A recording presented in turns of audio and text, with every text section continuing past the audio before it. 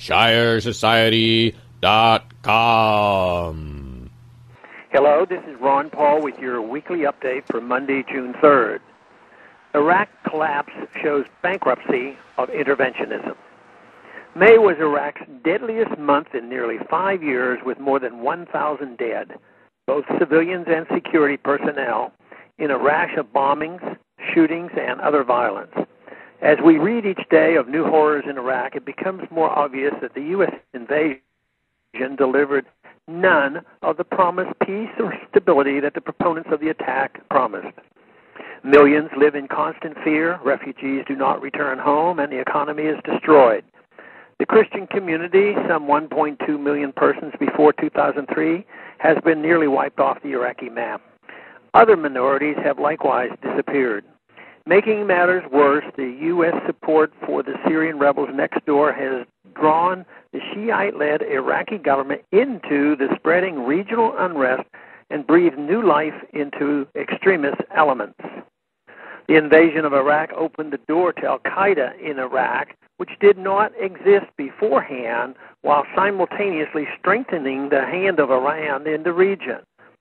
Were the experts who planned for and advocated the U.S. attack really this incompetent? Ryan Crocker, who was U.S. ambassador to Iraq from 2007 to 2009, still speaks of the Iraqi surge as a great reconciliation between the Sunni and the Shiites in Iraq. He wrote recently that, though the United States has withdrawn its troops from Iraq, it retains significant leverage there. Iraqi forces were equipped and trained by Americans, and the country's leaders need and expect our help. End of quote. He seems alarmingly out of touch with reality. It is clear now that the surge and the Iraqi awakening were just myths promoted by those desperate to put a positive spin on the U.S. invasion, which the late General William Odom once called the greatest strategic disaster in American history. Aircraft were loaded with $100 bills to pay each side to temporarily stop killing U.S. troops and each other. But the payoff provided a mere temporary break. Shouldn't the measure of success of a particular policy be whether it actually produces sustained positive results? Now we see radical fighters who once shot at U.S. troops in Iraq have spilled into Syria, where they ironically find their cause supported by the U.S. government.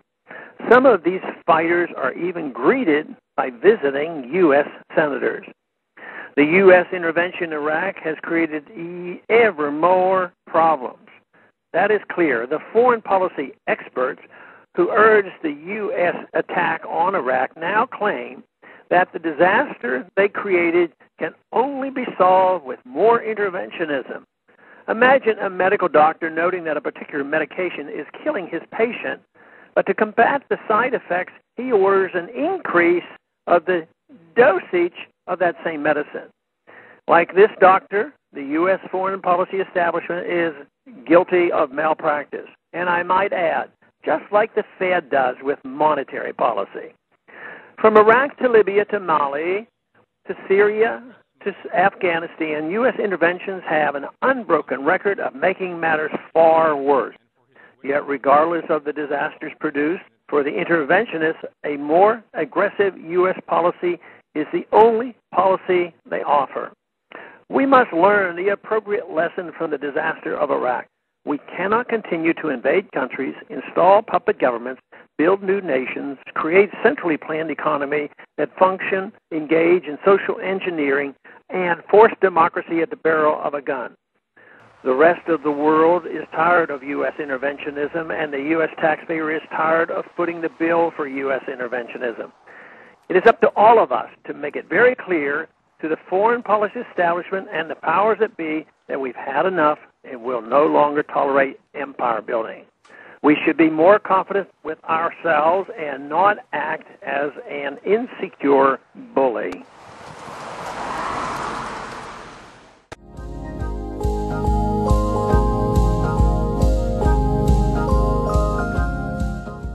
The old world is collapsing, and it's going to take its slave driver governments with it.